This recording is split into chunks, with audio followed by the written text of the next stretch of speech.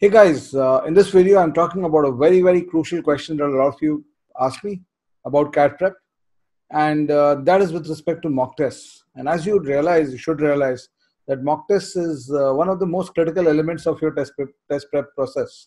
It's perhaps more critical than the time that you spend doing your theory, and hence you need to get your strategies with respect to the mock tests absolutely perfectly in place during a CAT prep journey and the CAT prep season.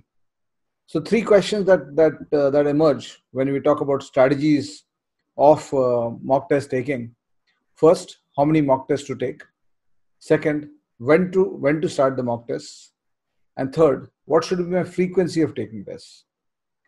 Right. So let me start with the number of mock tests you should have.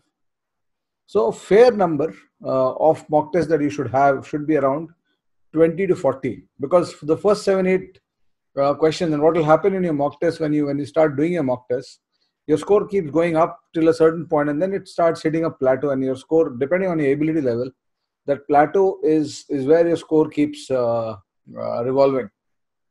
So some people hit their plateau in a net score of 100, 80 to 100.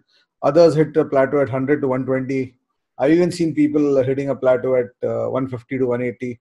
My plateau is, for example, 230, 220, 230, which is why I get my 99.9998 percentiles. If I can take my plateau up to 250, I'll get my 100 percentiles and so on. In the context of how many tests you should take, your first 7 8 tests will just be gone in terms of identifying where the plateau is. And actually, your CAT prep fight starts from there. Once I identify my plateau is 120, I'm hitting 120 regularly, but I'm not able to go beyond that. And it's normally a 10-15 mark range where a plateau will be, depending on toughness of tests, etc. So once you realize that this is my plateau, the real fight in CAT prep starts. How do I raise this? How do I go from the 120s to the 150s? And hence, when you talk about when should I start the mock test, the earlier you start, the better. Because if you talk about feasible points of time when you can start a mock test, May, June, July, August, or September are the feasible timeframes that you can start doing a mock test for a November exam. So somebody starting in May or June obviously has a stronger advantage, because he realizes his plateau by the time if he starts. Typically, frequency of test taking, you work on the three frequencies: 1 per week, 2 per week, 3 per week, and you vary that during the course of your preparation.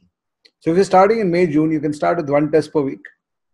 If you're starting obviously in July, for the first 8 weeks, you can start with 1 test per week. If you're starting in May, June. If you're starting in July, maybe you can just do 4 weeks of 1 test per week, and then go to 2 tests per week. And August, September, you might have to hit the ground running. You might have to start with 2 tests per week when you are preparing for your tests. So the whole idea then becomes key. Okay, what if I'm going starting May, June, 6 to 8 weeks, as I said, 8 weeks approximately on 1 test per week, followed by 4 to 5 weeks on 2 tests per week, followed by the next 7 8 weeks on 3 tests per week, will get you to approximately 40 tests. And if you are starting in September and you're planning 25-30 tests, September से November के बीच में 40 tests might not be feasible, because test taking is not just about test taking. It's about testing, analysis, and going back to the drawing board. It's about 3 things: you test, you analyze, and you go back to the drawing board, work on something which is constraining your test scores, come back to the test. So you need some time for that. Hence, my advice is that when you're starting your test, first you define, okay, I'm going to take 30, or I'm going to take 40, or I'm going to take 20 minimum. And then you define, okay, depending on where you are. If you're in September starting a test series, then obviously you'll have to start with maybe 2-3 tests. 3 tests per week will be a frequency right at the start, and hopefully you would have completed portion before that. And if you are starting in July, of course, 2 tests per week.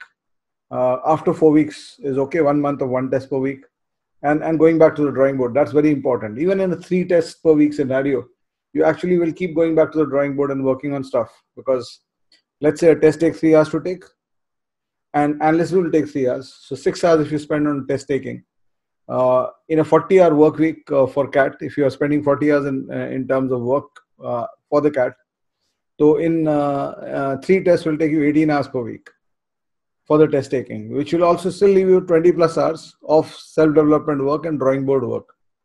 Of course, when you're in the one test per week cycle, you are just spending 6 hours on the tests, and you are spending around 30-35 hours on your basics and your drawing board work. So whichever frequency you take, even if you take the 3 tests per week frequency, you still are going to spend half your time of preparation on development of your individual question types and sorting out all the hiccups that are happening for you when you're taking the tests. And one last thing before I wind up this lesson, apart from the tests, you also have to plan a lot of sectional tests. That is something a lot of people miss out on. So you have to have at least 10 to 15 sectional tests each on quants, DI and DILR and verbal. And that should be part of your test journey, where you take at least 15 section tests on each of the areas. So at MindWorks, we are offering you the Arun Sharma CAT channel. This is a personally curated test series by me. And when we talk about mock tests, CAT mock test is not just built by putting questions in it. There's a lot of balancing act that is required. The feel of the paper has to be similar to what you're feeling when you're inside the CAT if you want simulations. Unfortunately, as a lot of you know, most of the institutes around offering the mock test series are not able to get very close to the actual CAT paper. Either they have very tough quants or very tough English or very easy stuff. Some institutes have very easy stuff. So at the Arun Sharma CAT channel, since every test is curated by me, not just in terms of the question creation, but also in terms of the balancing of the test, that I want to give my student or my solver the ability to, or the experience of actually having the same experience in terms of the difficulty level, in terms of the movement possibility across the paper, as the CAT actually has.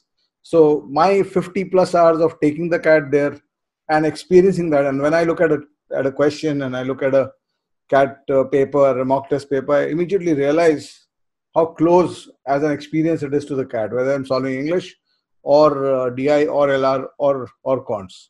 And the Arun Sharma CAT channel series, and which is why I've lent my personal brand name to this mock test series of MindWorks. In that mock test series, we try to get as close to possible to the actual CAT as possible. Right? So I look forward to some of you joining, and of course you get my personal mentoring also in this test series with respect to what you should do, because when you talk about the drawing board work, it's very specific. If you can find out the right things to do, taking your test from 120 to 150, test scores from 120 to 150 might be a matter of maybe 10-20 study sessions. And if you can identify what to do, then doing it is easy. Once you know the direction, you will reach the outcome no matter where you are. So with that, I hope this lesson was useful for you. Do spread the word around about us, about the channel, and about the Arun Sharma CAT challenge series. And do like, subscribe, and comment on the video. I would look forward to your comments. Thank you so much.